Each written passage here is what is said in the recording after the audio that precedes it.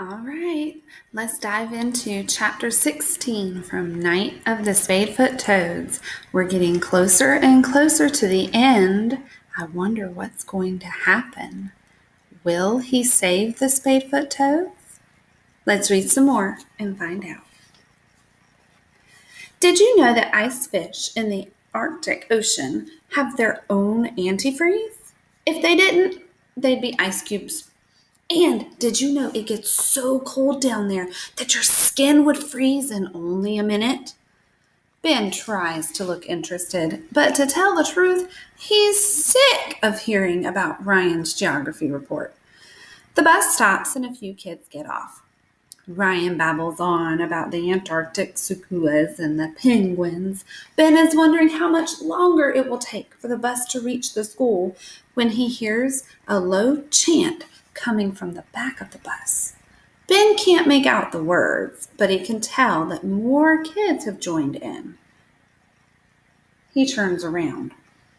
Frankie Murley is in the back of the bus, leading the boys in the back seats in a dumb, sing-songy chorus. Captain Kidd and Snake Man, Captain Kidd and Snake Man, Captain Kidd and Snake Man. Ryan has finally heard it too. Frankie's such a jerk, he mutters to Ben. And before Ben can stop him, Ryan stands up in the aisle and shouts back in the same sing-song way, Frankie's such a jerk, jerk, Frankie's such a jerk. He yells even louder than Frankie. And the kids in the front of the bus stop talking and turn around. When the bus slows down for the next stop, Frankie makes his way up the aisle and pushes Ryan back into his seat. Say that again, matey, he says, holding one hand over his eye like a patch. Ben's heart pounds. Stop it, he says. Oh, look, Snake Man can talk. Frankie turns around to make sure that the other boys are watching, and he makes a rattling sound with his mouth. Leave Ryan alone, says Ben. You started it with that stupid chant. What'd you say, Cap'n? Do you want me to leave you alone? Frankie tries to yank Ryan's glasses off, but Ben knocks his hand away, and the glasses with the patch hang lopsided down Ryan's nose.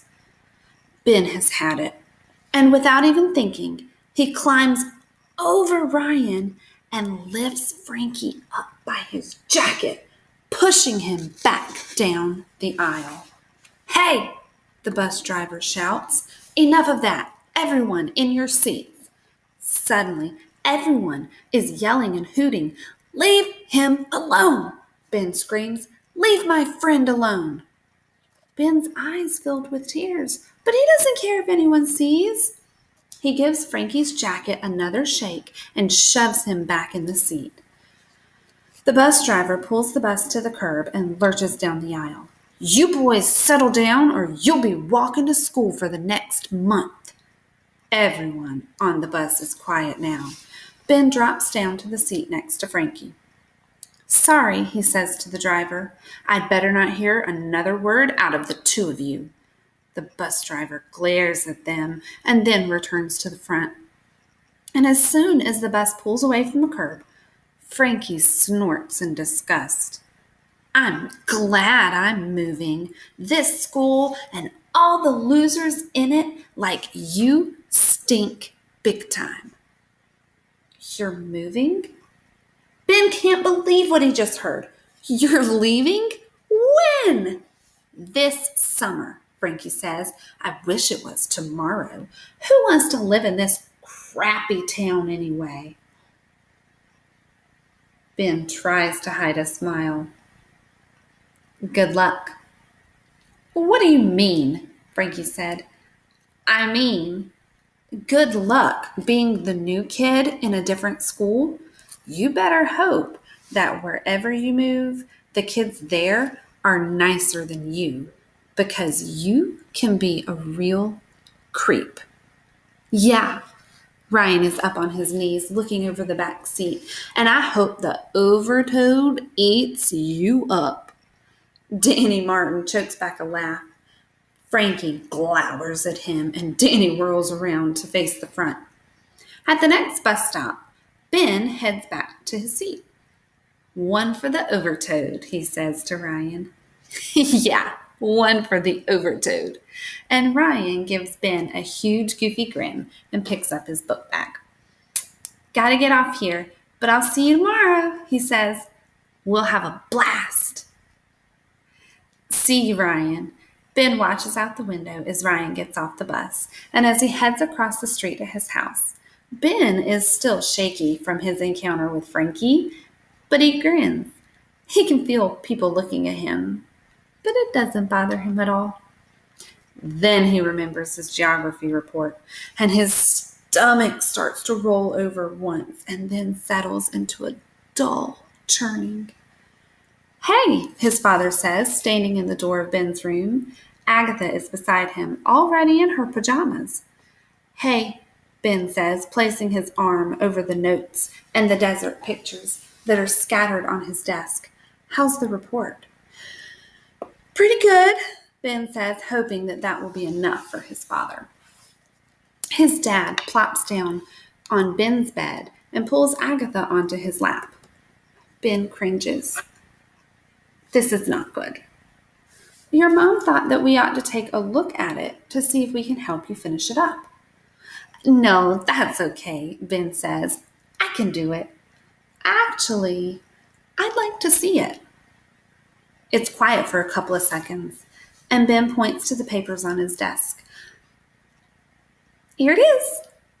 "Well, these look like notes. Can I see what you've written?" "I haven't really written much yet," Ben mutters.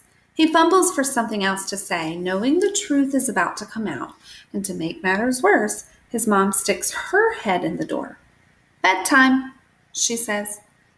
"Ben's showing Dad his report," Agatha says, "except he doesn't have it."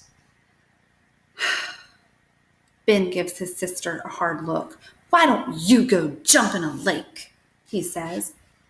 "Because I don't want to," Agatha says. "You're the one who's—" "Agatha, enough."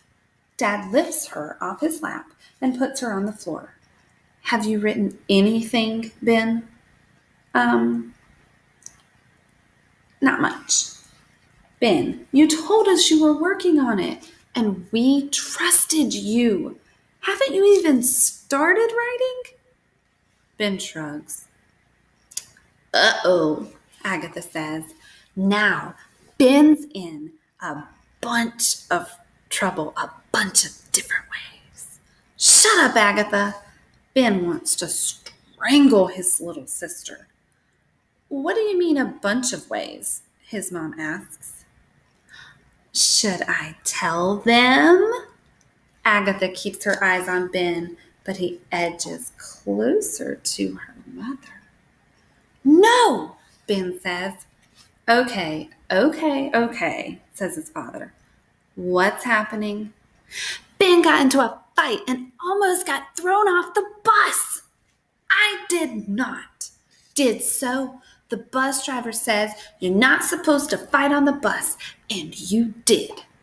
"Agatha!" Ben yells. Enough, their father says. "Agatha, go with Mom." Agatha sticks her tongue out at Ben as Mom drags her out the door. "Ben, what is going on with you?" There's so much going on in his head, and Ben doesn't even know where to start. "Is this about Miss Tibbetts again?" his dad asks. "Is that why you're not doing your work?" "No. Actually, it is about Mrs. Tibbetts, but it's also about Frankie and Ryan and the Spadefoots and Mrs. Tibbetts' sister-in-law and the man from the Natural Heritage Program and being new."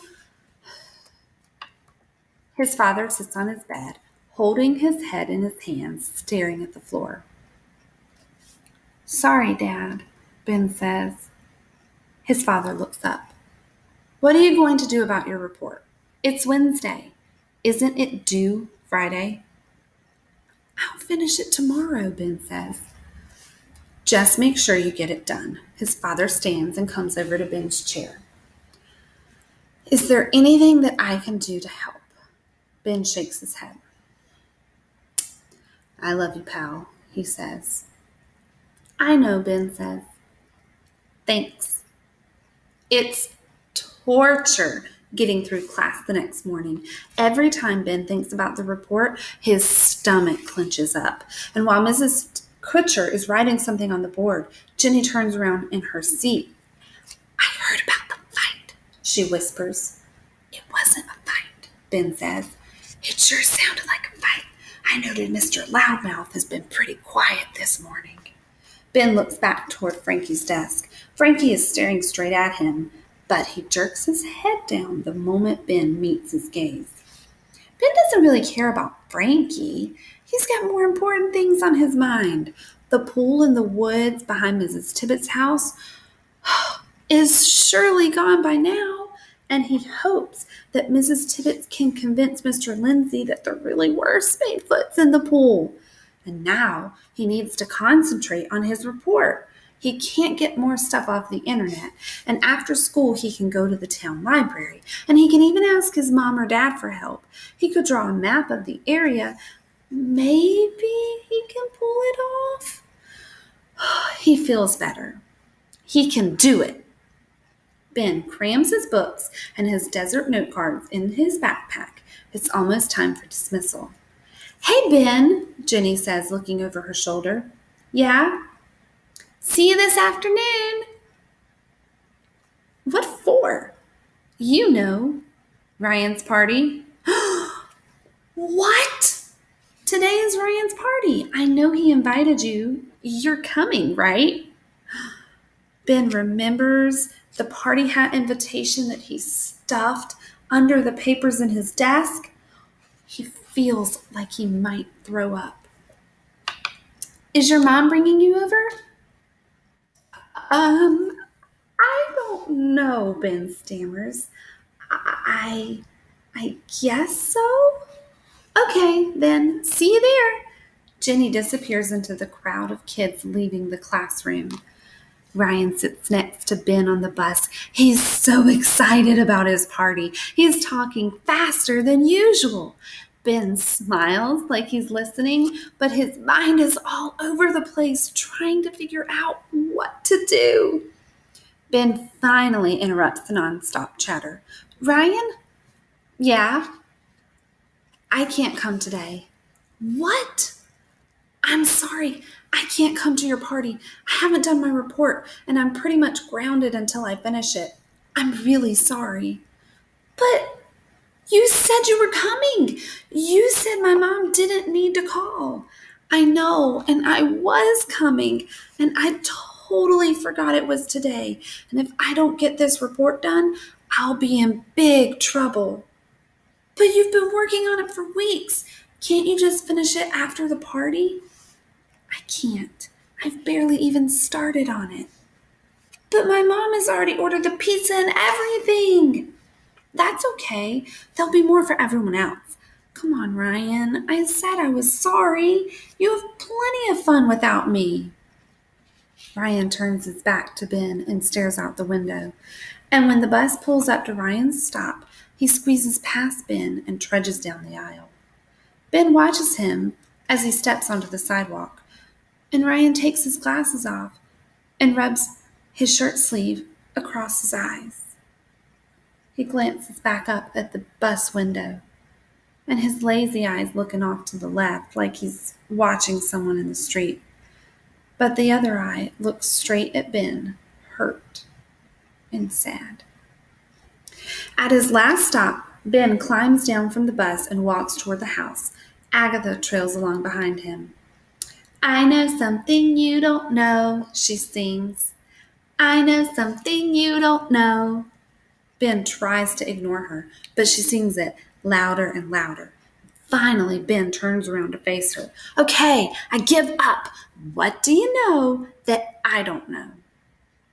It's about Ryan's party, she says. What? Ryan told me that you and Jenny are the only ones that he invited. She says that you're his only real friends. That's not true, Ben says. Yes, it is, she says. It's a secret. I'm going to the library to work on my report, Ben tells his mom. Don't you want to ride? She asks, looking up from her magazine. No thanks, I'm taking my bike. It's not too far. Okay, she says. Work hard. Ben slips his backpack over his shoulders and climbs on his bike and pedals out of the driveway. 10 minutes later, he pulls up into Ryan's driveway and leaves his bike on the grass. When he knocks on the door, Rory answers it. Ryan! Jenny! She screams. Ryan! Ben's here! Ben hears someone running, and he searches in his backpack and he pulls out Amphibians of the World. Ryan pushes Rory out of the way and swings the door wide open. Happy birthday, Ben says, holding out the book. Ryan's smile is so big it seems like it's going to fall off of his face. Cool, he says. Cool. This is so cool. Ben peers through the kitchen window. His father is pacing back and forth, something he does when he's excited or upset. His mother is leaning against the counter with her arms folded. Ben takes a deep breath and opens the back door. Is that you, Ben? His mother asks. Yeah, Ben calls, waiting for the axe to fall. Where on earth have you been? I was ready to send your father out looking for you. I've been at Ryan's house. Ryan's house? You said you were going to the library. I know, Ben says. His father says, you lied to your mother. I know. I'm sorry. You were supposed to be working on your report. But I had to go to Ryan's party. I promised him I would. And why didn't we know about this party? His mother asks. I forgot to tell you. His parents look at each other like their son has lost his mind. His father shakes his head and then squeezes the bridge of his nose with his fingertips. Go work on your report. We'll talk about your punishment tomorrow, his father says. But Dad, but nothing. Go to your room and get busy. Now, I don't know where all of this lying is coming from, but it's going to stop. Ben's cheeks are hot. He doesn't blame his parents for being mad, but he was only trying to do the right thing. Dad! Agatha bursts into the kitchen. Ben is about to tell her to get out, but he stops when he sees her face. It's all red and in a pout. She plants herself in the middle of the room, arms folded across the chest. I heard what you said, she says. It's not fair, she says. Ben was just being a friend. That's enough, Agatha, Dad says. This doesn't... Why are you punishing Ben? He messed up by not doing his report sooner, but Ryan doesn't have any friends besides Ben and Jenny. And isn't being a friend more important than finishing a dumb report? Ben stares at his sister, not sure that he heard her right. Ben has to make friends if he's going to live here. All of his other friends are in Tucson, Agatha says. His parents are looking at each other. His father's mouth's all twisted like he's trying not to smile. His mother looks away like she doesn't want anyone to see what she's thinking. Agatha, the tiny little sister, breaks through his parents' barrier. Ben thinks, it's a miracle. Well, his mother clears her throat. Even if it is true, you still have to do your report. You promised you'd get it done tonight. Somehow, in the smallest of ways, witty little Agatha has given Ben a little breathing space. Okay, he says, and as he walks past his mom and dad, he can feel their eyes on him.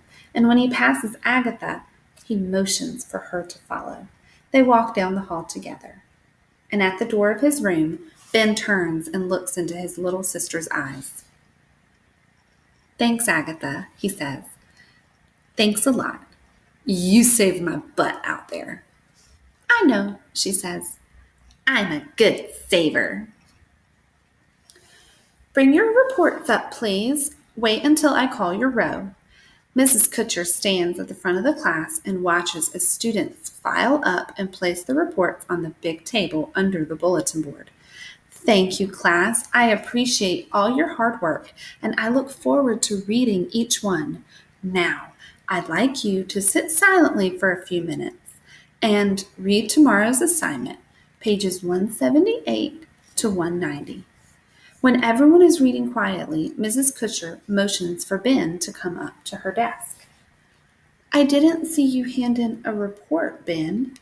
Did you forget and leave yours at home? I didn't finish, Ben says, keeping his head down. Why not? I gave you the assignment weeks ago.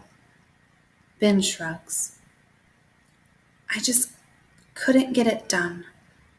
If you needed more time, then why didn't you come to me sooner?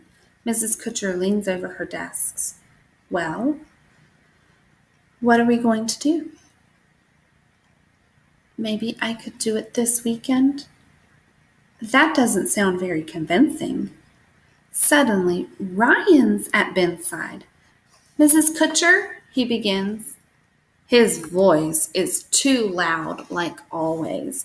Other kids can hear him. It's embarrassing, but it's too late to stop him. Not that that could stop him anyway. Ben wanted to do his paper, but he had to come to my party. Mrs. Kutcher eyes Ryan and then looks back at Ben. Jenny appears on the other side of the teacher's desk. It's true, Mrs. Kutcher. Ben promised he would go to the party, and when he said he couldn't because he had to do his report, Ryan was really disappointed. Mrs. Kutcher looks at all three of them and stares out the window for a moment, chewing on her bottom lip. Ben can't tell what she's thinking. Ryan, Jenny, please go sit down, she says. Okay, but Ryan starts. Sit down, Ryan. Mrs. Kutcher repeats. Okay, Ryan says. Mrs. Kutcher waits until Ryan and Jenny are in their seats and then looks back at Ben. You've known about this report for a long, long time. You've even shown me some of your notes. I know. Why didn't you finish it? I don't know. There must be a reason. You're so fascinated with the desert and you already know so much about it. I guess I've been doing other things, and the desert just doesn't seem as interesting to me as I thought it was. Well, why didn't you say something? I don't know. I kept thinking that I would get the report done. Mrs. Kutcher is quiet for a moment, and then she says, if you could pick another ecosystem, what would it be? Ben is afraid to say I don't know again. He stares at his feet. I have an idea, the teacher says, and Ben looks up. He can tell by the tone of her voice is something new, something different. Why don't you write about a habitat around here? You're new to Massachusetts, and it might be interesting for you to find out about your new environment. Ben is astonished. Mrs. Kutcher knows more about him than he thought that she did. Could she have been talking to Mrs. Tibbetts? Like what? He asks. Well, what do you think? Wetlands, maybe? Swamps and ponds and marshes? Sounds good to me, she says and smiles. Okay, he'll have to start all over, but at least she's giving him a second chance. And since you've changed topics, why don't I give you a week? It's still a lot of work to do in that time. That's great, says Ben, and he can feel relief wash over him. All right, 1 week. That's it. And remember, I'll have to deduct points because you didn't turn it in on time. Okay, thanks. Ben rushes back to his desk before she can change her mind.